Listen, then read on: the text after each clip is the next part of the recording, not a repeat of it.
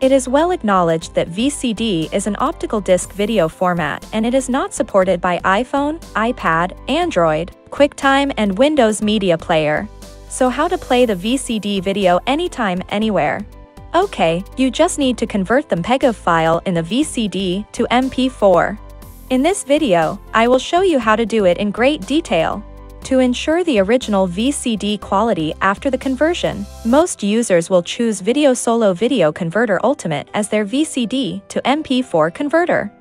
This converter can convert the files quickly and support 8K, 4K, HD high-quality video output. Apart from that, it can also provide video editing tools to meet your basic needs. Now, let's dive into the detailed tutorial.